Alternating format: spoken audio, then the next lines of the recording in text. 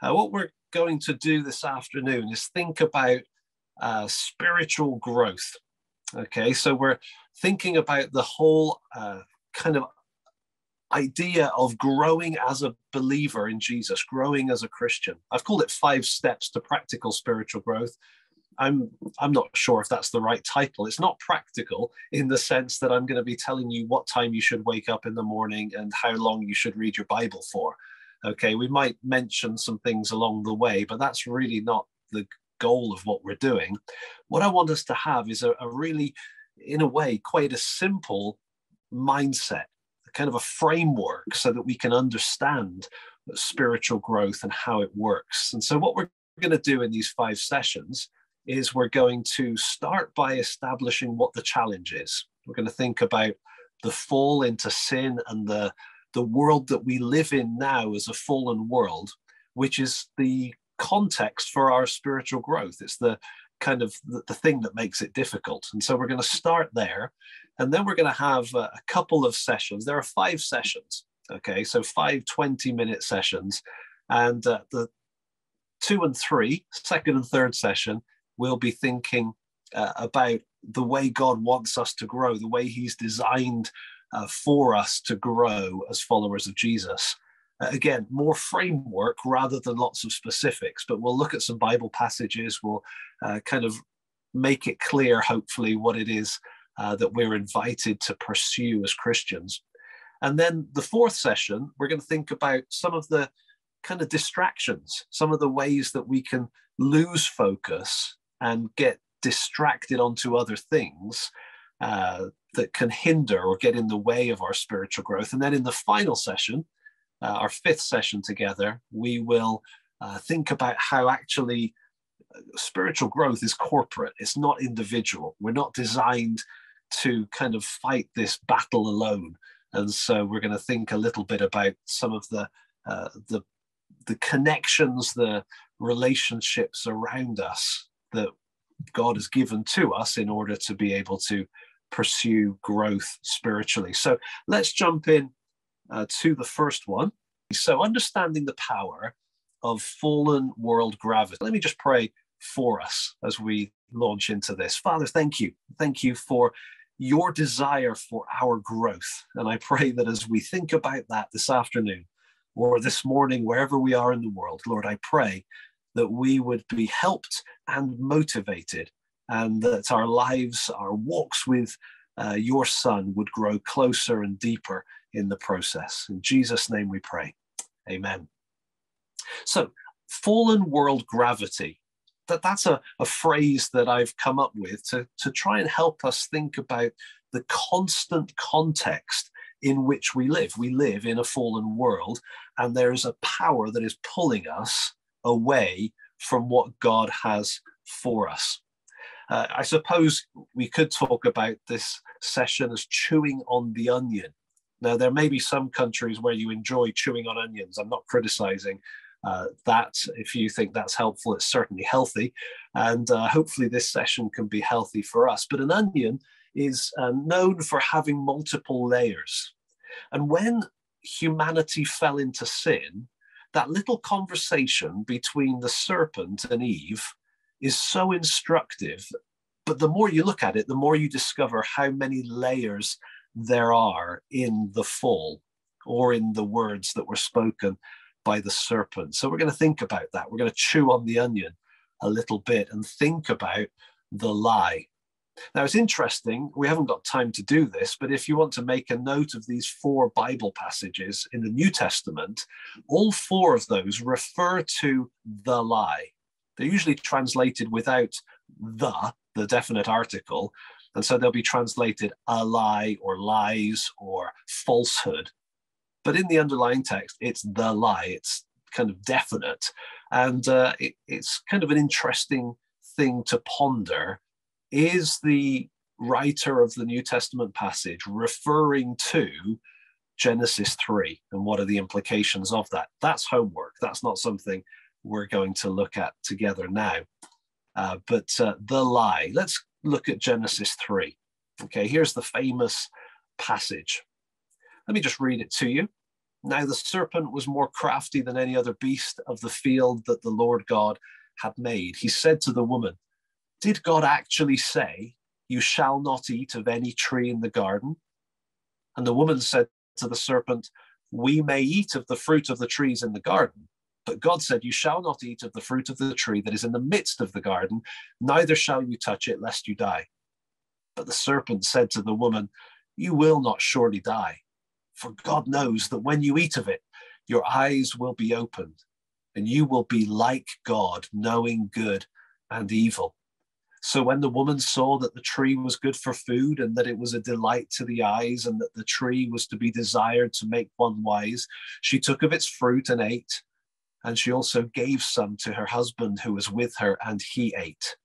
Then the eyes of both were opened, and they knew that they were naked. And they sewed fig leaves together and made themselves loincloths. And they heard the sound of the Lord God walking in the garden in the cool of the day. And the man and his wife hid themselves from the presence of the Lord God among the trees of the garden.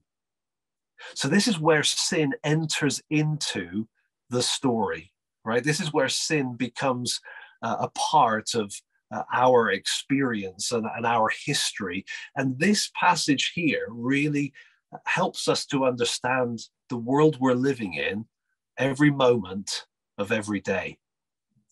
Before this, of course, we've got Genesis 1 and 2, right? The glorious, overwhelming creation account where we see God's generosity. From Genesis 1, I think it's verse 11 onwards, it feels like every single line is speaking of God's abundance and generosity, and there's this kind of relational richness to it all. He creates man in his image, male and female, he creates them.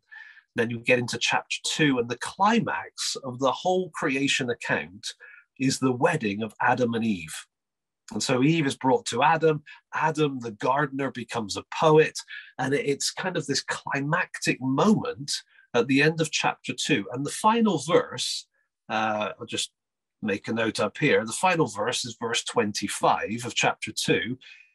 And it says, they were naked and they were not ashamed. Okay, so they were naked and they were not ashamed. However, when you come down to verse 7 here, the eyes of both were opened and they knew that they were naked.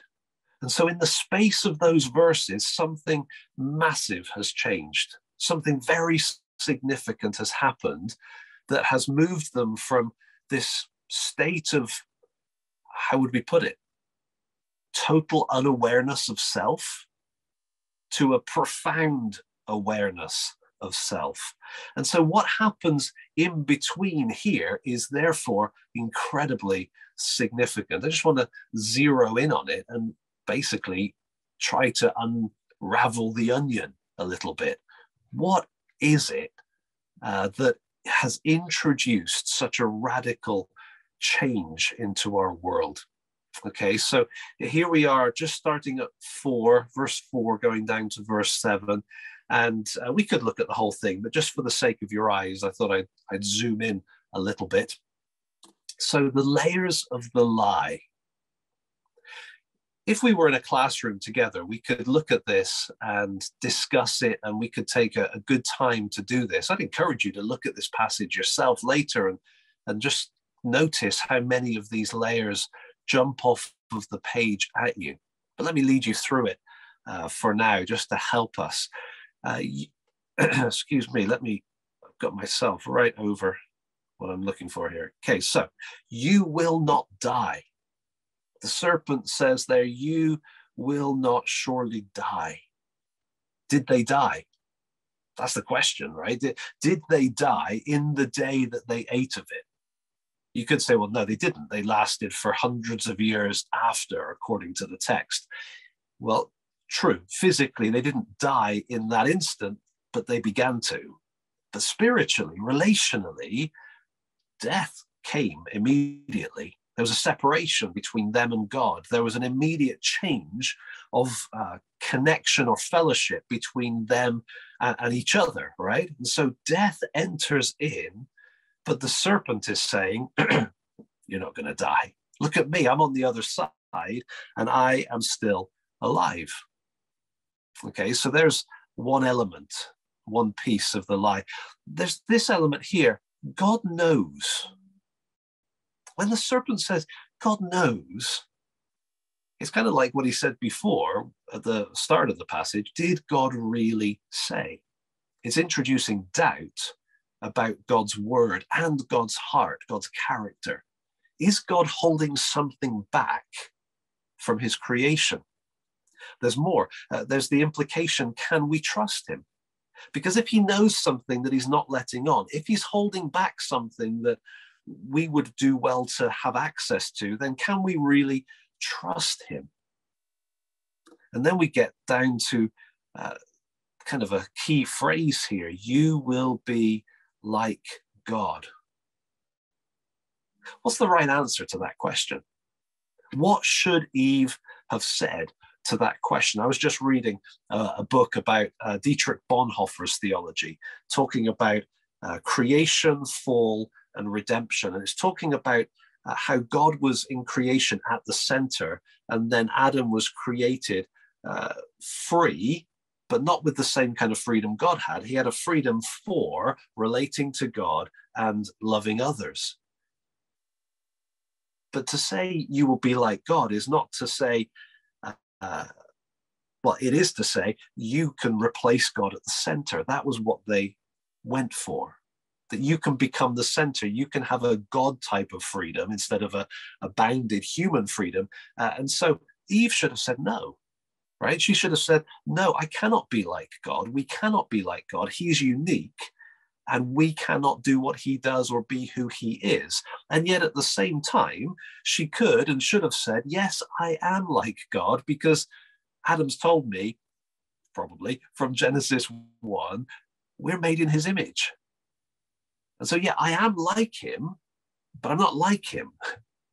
You see the complexity to what's being shared here by the serpent. It's an invitation not to enjoy who you are in relationship to this great, wonderful, generous, loving being. It's to push him aside and take his place, to put yourself at the center. Well, there's more. Is there a power that comes from knowing? There's an implication here that for Adam and Eve, they don't know something and they're missing out. But if they know both good and evil, they'll be in a better place. And then there's more as the passage unfolds. This whole issue of my choice is how I define life. She looked, she saw, and processed, imagined, dreamed, whatever word we want to use there, and acted. She took of its fruit and ate. And she also gave some to her husband who was with her, and he ate. She went in deceived, he went in eyes wide open. But there was a sense here that there was a definition of life by having the freedom to choose anything, to having no restrictions. God cannot be trusted. God can be put to one side. I can put myself at the center. I can choose what's best for me. I, my choice. That was very significant. And I'll just put one more right at the bottom. They sewed fig leaves together. If you think about it, they were offered godlike status. What did they discover? They discovered their own nakedness. Right? They thought that they were going to get something more. But really, all they added was evil. They already had some knowledge of good, and now they've added knowledge of good and evil. They've added evil into the mix. They've added the discovery of their own inadequacy, and suddenly now they are having to hide that. Hide from each other, hide from God, put on fig leaves and pretend that they are something they're not. Pretend that they are adequate. And that is what we humans have been doing ever since, isn't it? We all fig leaf all the time. Now, I'm not saying you shouldn't wear clothes. That's a positive thing. Please do. But there's something about the way we portray ourselves to one another that is incredibly self-protective. I'm not a huge fan of spiritual disciplines as a concept, and I'll say more about that later on. But one discipline that may be helpful for us is when you get out of the shower in the morning, look in a mirror while you're still naked and ask yourself, is that a God? The vast majority of us will be reminded very quickly, that's not a God. Okay, there's maybe a few at a certain stage in life that maybe think they are. But for most of us, it's a good reminder, I'm not God. Praise God that he is. It's a good little gentle nudge first thing in the morning to reorient your world from this me-centered, I'm the core of everything, back to, no, wait a second, there's one on the throne and praise God, he's not me, right? So there's the lie. And we could dig deeper, we could find more, but let's look at it this way. In terms of the impact of fallen world gravity, the Creator's design is that we should love God and love neighbor, right? We were created for this kind of relationship dynamic where our gaze is fixed elsewhere. But what's happened? In the fall, that design has been corrupted. So instead of looking up and looking out, the core of our being is looking in. We've curved in on ourselves. Sometimes you might hear people quoting Luther or even back to Augustine, this idea that we are homo incurvatus in se, we are curved in on ourselves. That's the kind of beings that we are. And that really is the issue. That really is the problem. And so typically we think of that manifesting as rebellious independence. I don't need God. I can do what I want. I'm free of all constraint. You know, I'm going to be the center of my own universe and the master of my own destiny. But it's also possible that that self-love can manifest as a religious independence. If you think about it, which way round should we go? Martin Luther, I just mentioned Luther, he talks about humanity kind of living on a continuum. I think this is in his introduction to the Galatians commentary, which is well worth reading. And at one end, he talks about vice, the evil, and at the other end, he talks about virtue, that which is perceived to be good. And he says that as humans, we are all on this scale somewhere, right? We're all somewhere along that continuum between vice and virtue. But the gospel is not to be found at this end. That's a mistake. We tend to think that if we can go from being rebellious to being religious, then God must be at work. Tim Keller points that out in his book, The Prodigal God. He uses the story of the prodigal son to say, look, the gospel is not about turning younger brothers over here into older brothers over there. That's not the gospel at all, because this entire continuum has us curved in on ourselves, right? We're either rebellious towards that end, or we're more religious and dutiful towards that end. But the gospel is God coming to us from a totally different dimension. He's coming to us, if you like, from above. So whether we are rebels or more self-righteous, the call of the gospel, if you like, is a call from outside of this continuum. I do like the prodigal son story, younger brothers and older brothers, both needing to be rescued by a God who will humiliate himself in order to win our hearts back to relationship with him. Both of those brothers, if you look at the story closely, both of those brothers despised their father. Both of them wanted their father's stuff. Both of them wanted to have parties with their friends. Neither of them wanted to be close to their father. And yet the father for both sons humiliates himself before the community, humiliates himself to try to win their hearts and bring them into the fullness of relationship with him. Fallen world gravity is continually pulling us away. Just as gravity, like the traditional kind, pulls you towards the ground, whether you think about it or not. Have you noticed that? You don't need to concentrate on gravity for it to do its job. You know, it's not like you forget gravity for a moment and you start floating towards the ceiling. Something's weird if that happens. No, it's there whether we're aware of it or not. And the same thing is true with what I'm calling fallen world gravity. Even for us as Christians, we are constantly being pulled away from Jesus. I've put here this phrase that will pull your gaze away from Jesus. In the next sessions, we're going to think about how the Christian life begins and continues by the fixing of the gaze of our hearts on the person of Jesus Christ, which should be the most delightful, the most thrilling, the most perfect thing ever. And yet, we constantly feel the gaze of our hearts being pulled away. We constantly feel like, oh, it's hard, it's difficult. This is the most delightful thing ever. This is the person, the second person of the Trinity who has delighted the Father for all eternity. There is none better than him. And yet I can so easily find myself drawn to anything else. Why is that? It's because of fallen world gravity. It's that curved inness that we have as humans that constantly pulls us back to think about me at the center instead of him. So there we go. We've come to the end of the first session. I'm going to invite Roxana to come on and bring some questions for us as we're getting launched here. Thank you.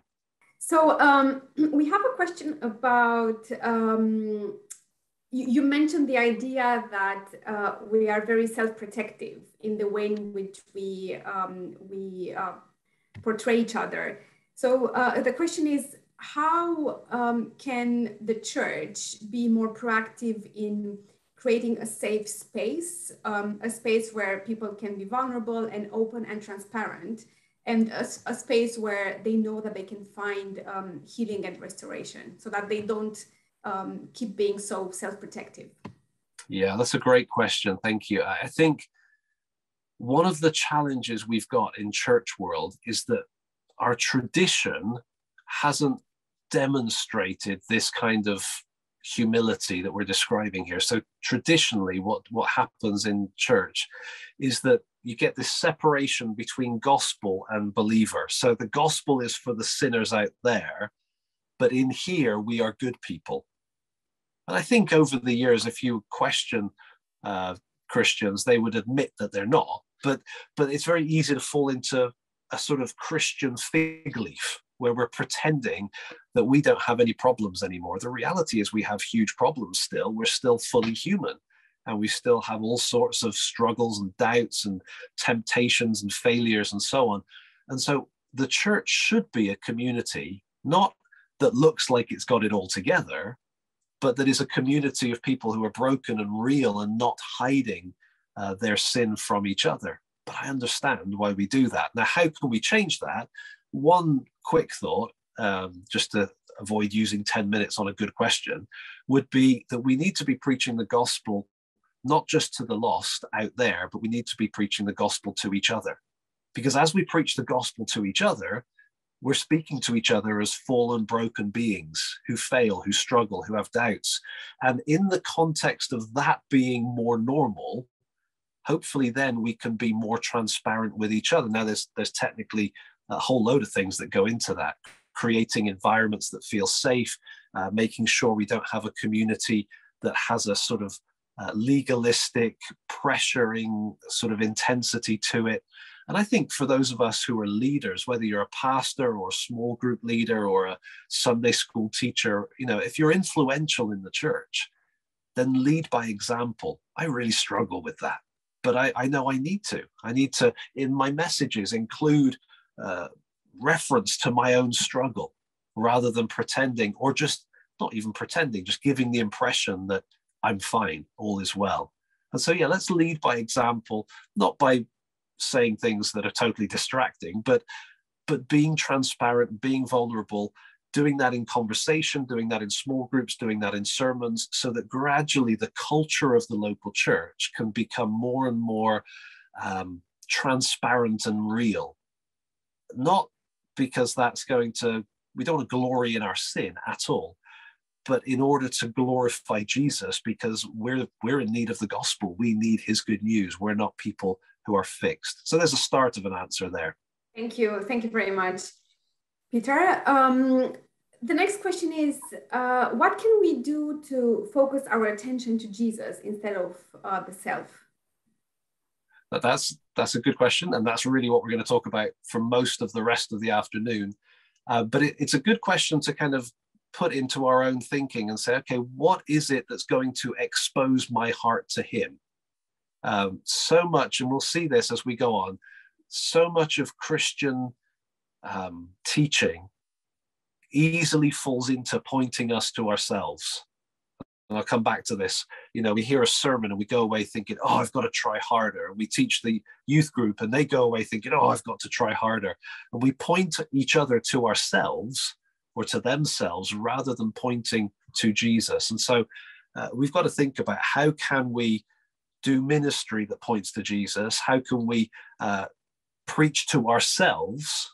You know, oh, my soul, I need Jesus. We need to be thinking about what are the ways that I can expose my heart to him on a regular, daily, frequent basis so that my heart can respond by looking to him. So that could be obviously Bible, Christian music. It can be the conversations that we have, the tone of our theology in church world, the way we interact with one another during the week. There's a whole load of things that we should be thinking about. But I really am boiling it down in this masterclass to the issue of, are we looking to him or are we looking to ourselves? We'll be tempted to look to ourselves. What we need is to keep our eyes fixed on him. Thank you. And the next question is, how do we effectively preach that type of gospel to each other that reflects our continuum struggle with our vice and virtue? Yeah, I think we've got to become really aware of that vice virtue continuum, because we so easily can fall back into celebrating virtue as if that's a result. You know, I sometimes give the example of a guy who's famous in town for the drinking that he does. You know, he's in the bar drinking incredible amounts of alcohol, and everybody knows what a troublemaker he is and how he gets into fights and gets arrested and all of that. And then one day he sees an attractive lady walking into the church and he follows her in and discovers that the church isn't excited by his stories of great consumption of alcohol. And so he learns to do the church behavior, right? He learns to attend meetings, to dress a certain way, to say certain words, maybe to join the choir, join a committee or three, you know, get involved in ministry. And then the whole motivation might be that he's attracted to that lady, but the whole church will celebrate the power of the gospel. The gospel hasn't had anything to do with it. He's simply moved from vice to virtue, but he's still completely self-concerned. So we've got to think, okay, how can we make sure that we're not falling into that trap, but instead we're recognizing the vertical dimension, what only God can do, what has to be supernatural, not explainable on a natural level. So yeah, we're going to talk more about this as we go on this afternoon. Thank you. And another question, one of our participants is telling us that one question that they often receive when talking to people about God as fundamentally loving and good is about what happened in Genesis 3. Why did he permit that? Why did he allow the devil to talk to Adam and Eve? What are your thoughts on that, Peter?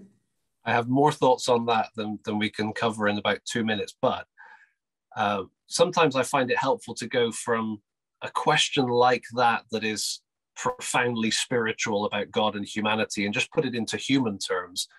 I really love my wife, okay? Would you recognize it as love if I locked her in the house and she had no option but to love me? You see, immediately love becomes quotes. It's like love if they're a prisoner. And so I think there's something there about how much more now and even in the future, in eternity future, how much more will the bride of Christ celebrate the love of God, looking at the Lamb, looking as though he had been slain, seeing with their eyes just how great his love is for us. How much more is that a recognition of God's loving nature than what Adam and Eve had before the fall? Now, it's not a complete answer, but I think we have to think in those terms. Did God know what he was doing? Yes. Does it always make sense? No. But ultimately, what's the end result? Well, the end result is a whole load of us with Jesus in heaven with zero desire to ever sin again. And I think that's pretty powerful, with a far greater awareness of just how sacrificial God's love really is. Adam and Eve didn't know that. They knew he was generous, they knew he was powerful, they knew he was kind. They did not have a clue just how radically sacrificial God's love was. We have that because of the cross. And so that's kind of where I go, trying to answer that question. It doesn't fully satisfy, it doesn't take away the, oh, but Lord, couldn't you have done something different? Ultimately, we have to trust him with that. But I think that's kind of the avenue to go down with that kind of a question. Did God know what he was doing? How has it played out? Yes, it's played out in incredibly negative ways. But if we're going to look at the negative, we've also got to recognize the positive too.